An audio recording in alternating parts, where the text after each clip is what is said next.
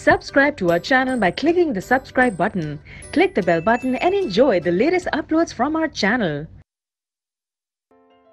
Question number 4. Why do you think the noble gases are placed in a separate group? Noble gases को एक अलग group में क्यों रखा गया है, हमें बताना है. तो किसी भी अगर एलिमेंट को हम किसी ग्रुप में रख रहे हैं, इसका मतलब क्या है कि उनकी प्रॉपर्टीज उस ग्रुप के मेंबर से मिलती है. तो नोबल गैसेस को एक अलग ग्रुप में रखा गया क्योंकि नोबल गैसेस की जो प्रॉपर्टीज हैं वो सारे एलिमेंट से अलग है.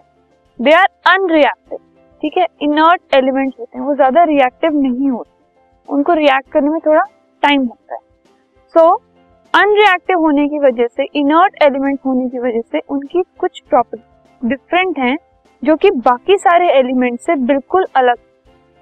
ठीक है, तो क्योंकि वो बाकी सारे एलिमेंट से अलग हैं तो उनको एक सेपरेट ग्रुप में एकदम कॉर्नर में प्लेस किया गया, being unreactive, inert and very different from other element.